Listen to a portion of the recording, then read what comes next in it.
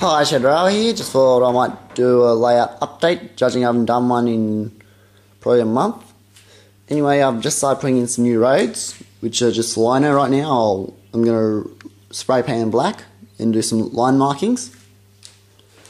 I've got some more cars. There's one there on the road.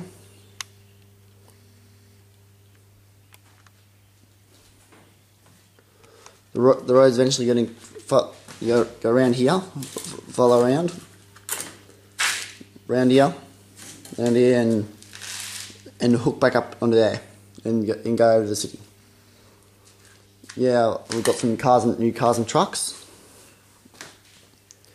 And I was going to wait until I had something installed as a surprise, but since installation didn't really work that well, I got myself a new Helgen turntable, all from Train Trade and Pinball.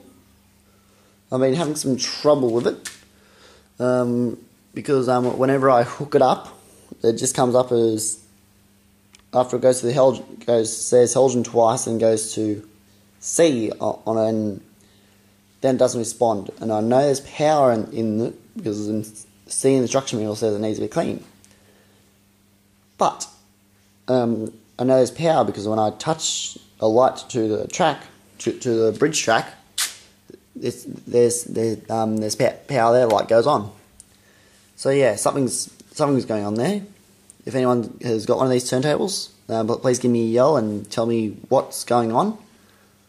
Because yeah, I've got a brand new 9-foot turntable that I can't use at the moment. And also, off the Trainarama and Oztrain swap page on Trainarama, Oztrain, and Ozfusion swap page off. On Facebook, I did manage to purchase another 49 class, 4901 in Tuscan livery. Yeah, she runs well. She's only done one test run. She hasn't had a decoder in it yet. So she'll probably get fitted up next weekend when I see my model guy and I get a new decoder for her.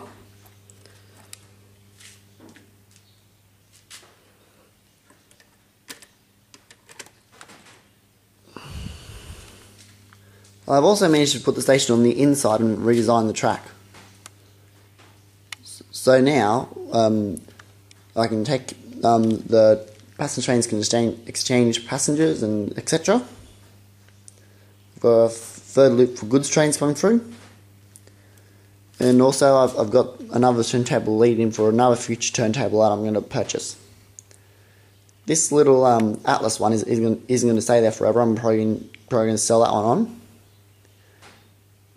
Because it's just too small for, well, it's not too small, just that doesn't look as realistic as what I'd prefer to. Except for that, not much has actually changed.